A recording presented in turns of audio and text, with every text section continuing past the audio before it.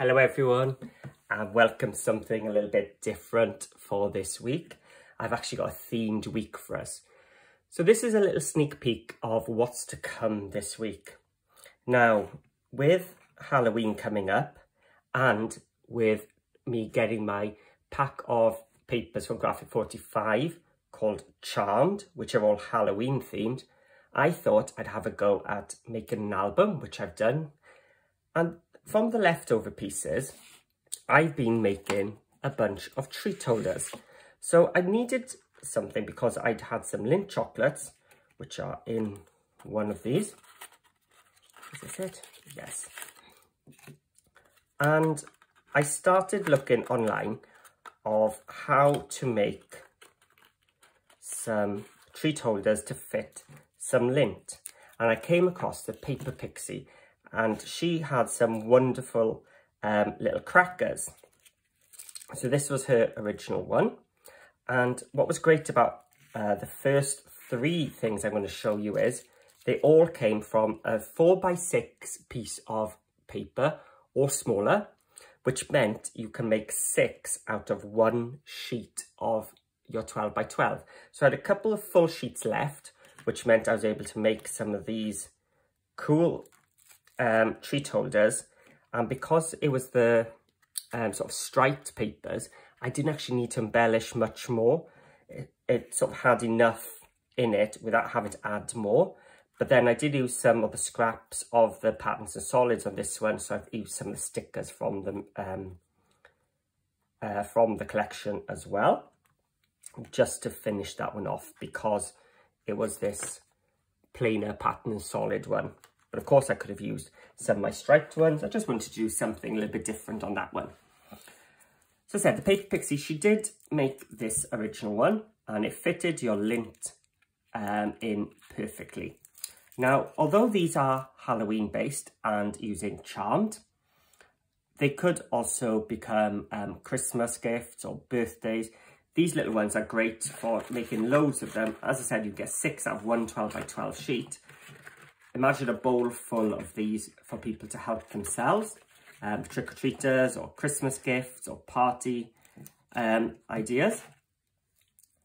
So the first day I'm going to show you how to make the Paper Pixie version of the cracker.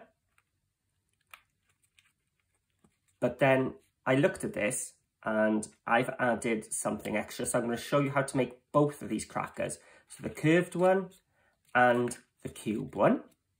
And as I said, both of these hold a Lindt chocolate in them. And then we're going to move on to show you how to make a pinch top box.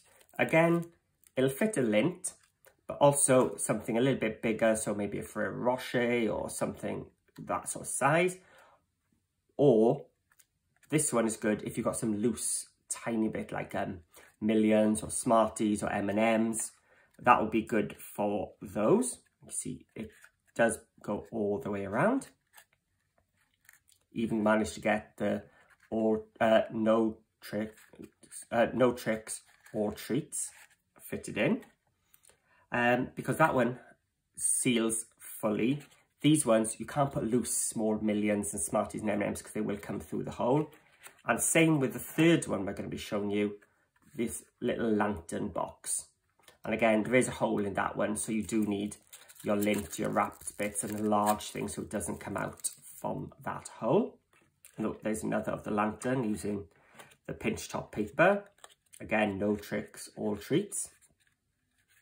And again, the pattern does go all the way around and you even see the inside. So these were all made using a scoreboard and envelope punch board. And then this one is made purely with the envelope punch board. Now, if you haven't seen the envelope punch board, this is what it comes looking like. It was designed to make envelopes, but as you can see, it does a lot more. So this was my original fourth project, the belly band box, which had a little belly band and it opened up and then slid out like so. So this one I made in black cardstock and had a little belly band coming that way. But then in the video, I actually used the Patterns and Solids from the Charmed kit. And you can see, I don't know how clear it is, it's actually covered in cobwebs and spider webs. And this time, instead of taking a small belly band, I made a larger one. And again, it doesn't come out well on the camera, but it is full of spider webs and inside full of stars because I used the Patterns and Solids. So we have these 2 little tabs which slide in, big enough to put 2 Lindt chocolates inside. Close. And I said this time we had the belly band going the other direction with just a little bit of the black showing there, which I think I prefer.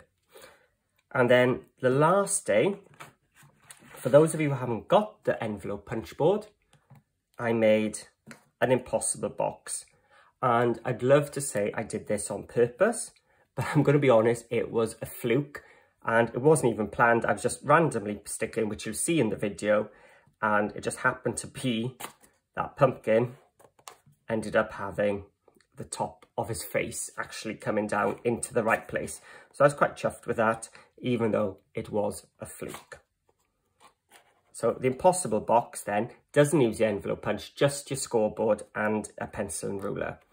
And it is impossible because you're looking at it and you're thinking, how does the lid just slide on and create a closure all in one go? So you lift it up, you drop your chocolates inside, and then you close it. I'm not sure if you can see it in the black, but it closes and seals itself with those 4 triangles, and the sweets just pop out. So that is what I'm going to be showing you in my Halloween treat week. So please visit the channel every day this week coming, and keep an eye out on what's coming each day and have a go at all of them. Pick one, give them a try. But if you've got a piece of 12 by 12 left and you're thinking, what am I going to do with it? These are the perfect solution. Or these ones here. If you've got some long thin strips left over, this is perfect. And if you've got some fun patterned papers, it makes it nice and easy to decorate with this here. So I thank you for watching the little quick introduction. Hope you're looking forward to this week. Let me know which one you are looking forward to most by writing a comment below, or tell me what you think of all these projects. I really do like to read your comments. I do try to answer them as well. And please give it a thumbs up and hit that subscribe button. And if you want to be notified when each of these goes up, you will need to hit that bell button as well. But as long as you've hit that subscribe button, it will pop up in your videos to watch part of your YouTube homepage. So thank you for watching the intro, and I can't wait to see you share your versions in Paper Crafting with Paul, which is my Facebook group. If you're not a member yet, you really do want to join, because in there you will find lots of files and more inspiration, and people are sharing what they've done using my tutorials. So if you're not a member, have a look below, you'll find the link as well. If not, just type in Paper Crafting with Paul in Facebook and the group should pop up. Just a couple of questions to answer to make sure you're not a robot, and you'll enjoy. So thank you for watching, and I'll see you all very soon.